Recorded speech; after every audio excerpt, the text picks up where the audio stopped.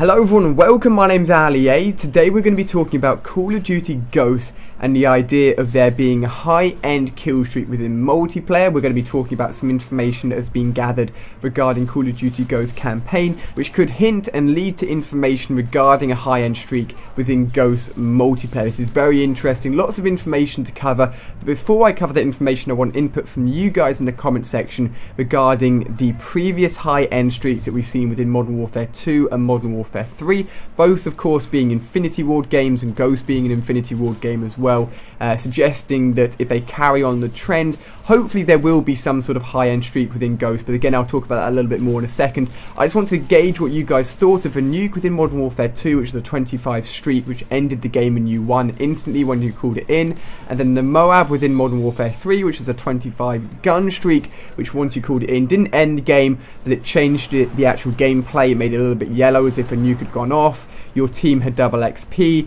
and the enemy team were EMP'd for the rest of the game. So I wanted to know if you guys thought they were good streaks to have in the game, whether you would have rather have not had them, or if you'd preferred something similar to Black Ops 2, where if you go on a 30 gun streak you simply get the nuclear symbol popping up on screen, but it doesn't actually affect the gameplay in any way at all. So let me know what you guys think of that in the comment section down below. So to start this all off, we're actually going to go back to the Call of Duty Ghosts reveal trailer and have a look at the very start, where it looks like missiles are coming from the sky, landing on Earth, and the following thing is said. It's been 10 years.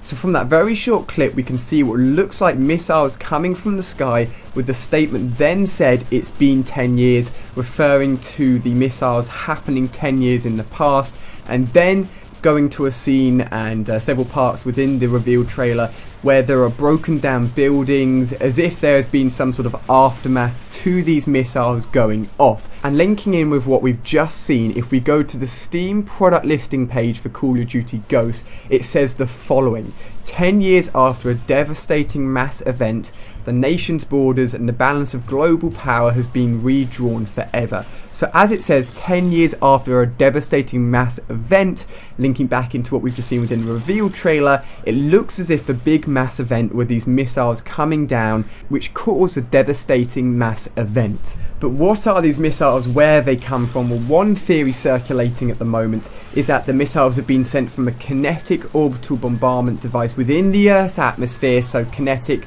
referring to the physics term, kinetic energy, not the Kinect device you use on your Xbox, but using kinetic energy because it's within the Earth's atmosphere, it can target various positions on the Earth, cause devastating effects, and this is one of the possibilities. And the reason it's been brought up is because it links back in to the teaser information we got on the Call of Duty site before Ghost was officially announced, which mentioned the tungsten chemical.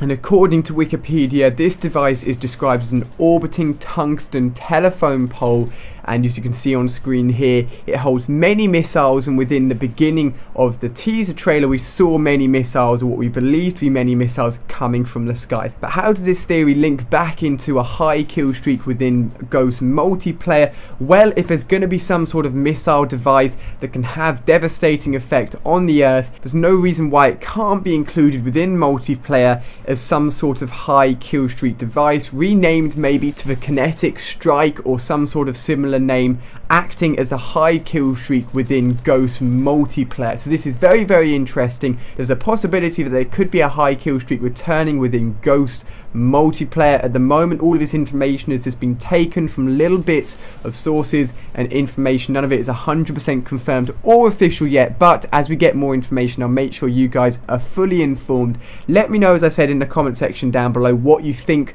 of the inclusion of a high kill streak within Ghost would be like. Do you like the idea? Do you not like the idea? Do you think they should stay away from high kill streaks? Let me know nonetheless in the comment section down below. But hopefully you guys have enjoyed this video. If you've done so, give it a thumbs up, and if you haven't seen any of my recent videos, including the new camos, some live commentaries with the new camos, some Swarm gameplay and all that good stuff, click the links on screen now and subscribe if you haven't done so already. So thank you very much for watching, guys. I hope you've enjoyed, and I'll see you guys within my next video.